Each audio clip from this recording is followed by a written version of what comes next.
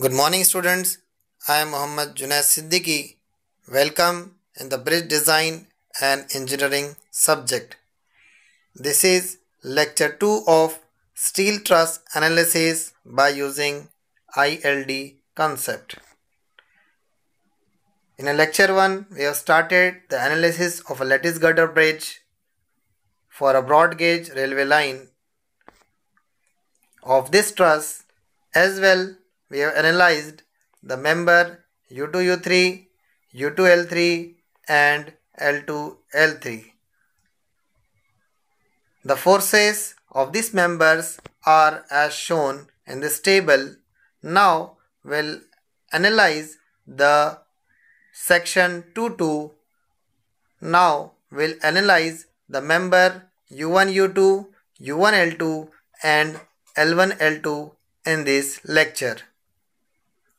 We'll start with the member U1U2. So when unit load is in the region AL1, that is LHS of section 2.2, so origin is A and the limit is 0 to 5 meter. So when unit load is in this region, so that time the right hand side of the section will take for the calculation, so the calculation will be simple. Here we have to determine the forces in the member U1 U2, so we'll take the moment at L2.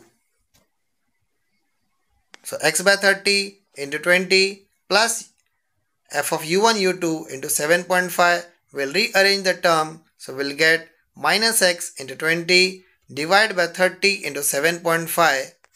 So at x equal to 0, here we need to draw the influence line diagram for member U1 U2. So for that we need to determine the ordinate of that diagram. So at x equal to 0, since origin is A, so at x equal to 0, what are the ordinate of ILD diagram? So ordinate is also 0.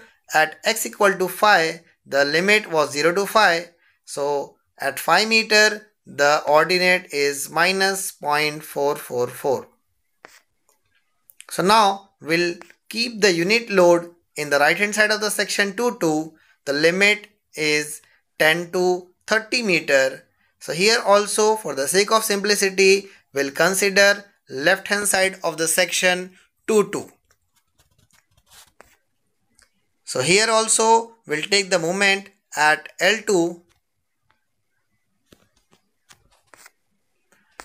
So 30 minus x by 30 into 10 plus f of U1 U2 into 7.5. So we'll simplify it. Here limits are 10 and 30. So at x equal to 10 meter, we'll get ordinate as minus 0.888, and x equal to 30 meter, the ordinates are 0. Now we'll draw influence line diagram for force in member U1 U2.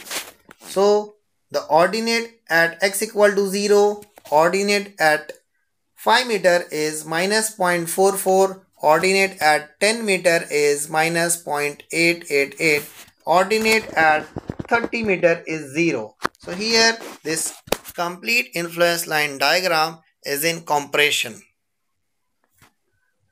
Now next is to determine the forces in member U1 U2 due to dead load as well as due to live load. So force due to dead load is area of ILD into dead load. Area of ILD is minus half into 30, which is the span length, into 0.888, the highest ordinate of the triangle, into 21.1, which is the dead load on per girder, which we obtained in the previous lecture. So force due to dead load is minus 281.05, which is compressive. Force due to live load is area of ILD into load into CDA. So CDA for 30 meter span is 0.372, as well the load for the 30 meter span is 2727 kilonewton on per track. So we need the load on per girder, so we'll divide it by 2 because each track carries the 2 girder. So load is 2727 by 2 divided by 30. 2727 by 2 is the kilonewton force. So we need the intensity. So we'll divide it by the 30 span length. We'll get the intensity into area of the ILD into 1.372. Since here we increase the load by 37.2% due to impact, so we'll get the load here 830.2 kilonewton with negative sign that shows compressive force. So now we'll feed the data in the same table. So member U1 U2, the forces in the member due to dead load is minus 281.05, that is compressive force. Again, force in the member due to live load is 830.6. So total load is 1048.65. So now we'll move to the bottom chord member L1 L2. So again same steps will follow here. When unit load is in the region AL1, that is LHS of the section 2-2, and the limits are 0 to 5 meter. So for the sake of simplicity, we'll keep here the right hand side of the section. Here we'll take the moment at U1. So summation of M at U1 is equal to 0 x by 30 into 25 plus f of L1 L2 into 7.5. So we'll simplify the term and limits are 0 and 5 meters. So at x equal to 0 we'll get the ordinate for this member ILD diagram is 0. At x equal to 5 meter the ordinate is 0.555. Now we'll move to the right hand side of the section 2-2 when unit load is in the region L2B. The limits are 10 to 30 meter. We'll take here the left hand side of the section for the sake of simplicity. Again here we'll take the moment at U1. So 30 minus x by 30 into 5 minus f of L1 L2 into 7.5. So we'll rearrange the term. We'll get 30 minus x into 5 divided by 30 into 7.5. Limits are 10 to 30 meter. So at x equal to 10 we'll get the ordinate as 0.444. At x equal to 30 the ordinate is 0.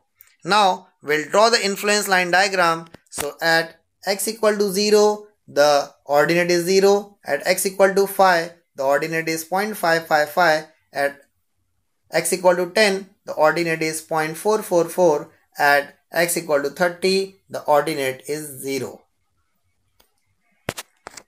Now we'll determine the forces in the member L1 L2 due to dead load as well as due to live load. The force due to dead load is again area of ILD into dead load. So half into 30 into 0.555 into 21.1. So we'll get here the force due to dead load is 175.66 kilonewton. Force due to live load is area of ILD into load into CDA. The CDA remains same 0.372 and the load is also same for the 30 meter span 2727 kilonewton. So load is 2727 by 2 by 30 into half into 30 into 0.555 into 1.372. So load is 519.13 kilonewton. Since load is positive, so it is tensile. Now we'll feed all the data in the same table. So L1 L2 and AL1 remain same here. So L1 L2 force in member due to dead load is 175.66 kilonewton and due to live load is 519.13 kilonewton. Total load is 694.79 kilonewton. Now we'll move to the third member of this section U1 L2, which is diagonal member. So same, when unit load is in the region AL1, that is LHS of section 2-2, limits are 0 to 5 meter. Here also we'll consider right hand side of the section 2-2.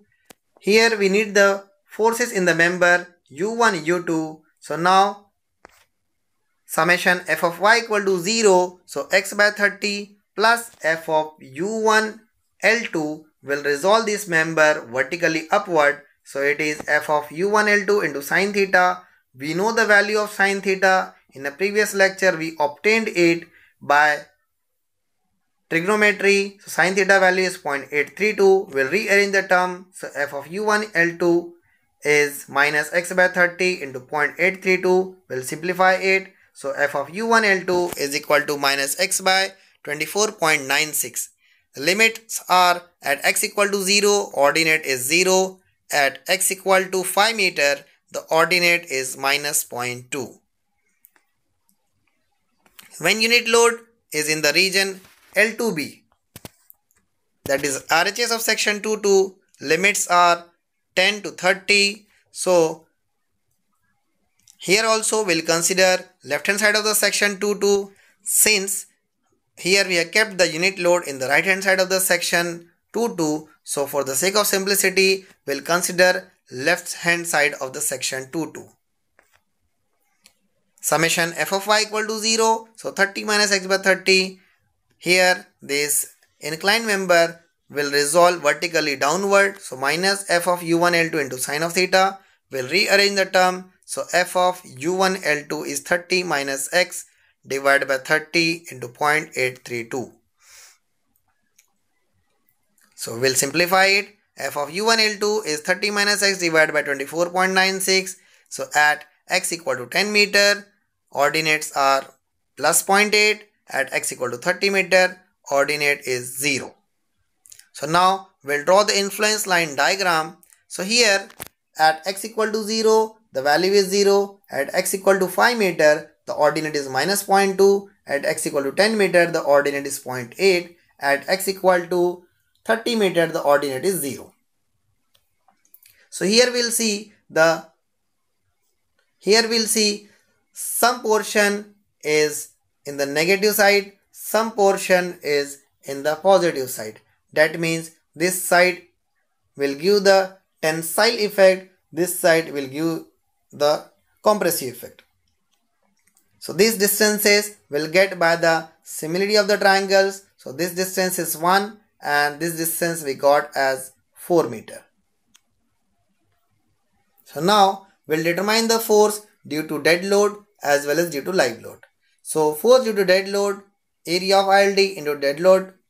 So we'll obtain here first the positive and negative area. So negative area is half into the base length for the negative area is 6 meter, 5 plus 1 is a 6 meter. So half into 6 into 0.2, we'll get it 0.6. Positive area is half into 24 into 0.8, we'll get it 9.6. So area of ILD is 9.6 minus 0.6 into 21.1. So we'll get 189.9 kilonewton tensile.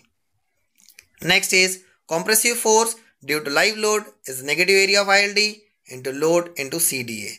Since the length for the negative is 6 meter, so here the CDA and the load will not same as in the previous cases. So CDA is 0.15 plus 8 divided by 6 plus L. So here length is 6 meter. So we'll get the CDA as 0.817.